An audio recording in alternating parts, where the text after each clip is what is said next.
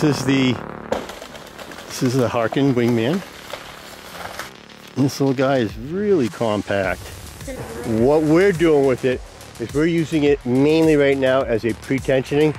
But let's say we just need to pick up a tree or take some tension out of something and then just anchor the line off to the porter wrap. We'll set this up. We'll put a prusik or even the handle of the sender or something on here that we can clip onto the main rigging rope, pre-tension the rigging rope, tie it off onto the GRCS, and then just back this off, take it off, and now you have a pre-tension system. You can set it up as a 4-to-1, but when you set it up as a 4-to-1, it's reeved to what they call a disadvantage.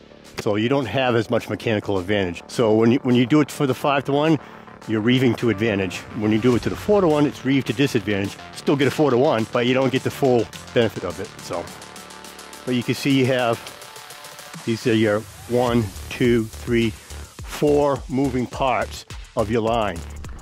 So the easiest way is to also use a prusik, so that if you bottom out that Harkin wingman, you can adjust it. And because you got the porter wrap there, as you take up your slack, you take your wraps on and then you can just run that back out.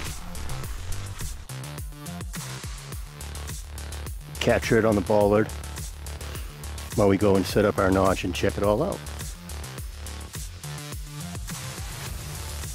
Now everything has been transferred onto your porter wrap, because it doesn't really take much to lift up a tree that's leaning back 5 feet, or even just holding or something.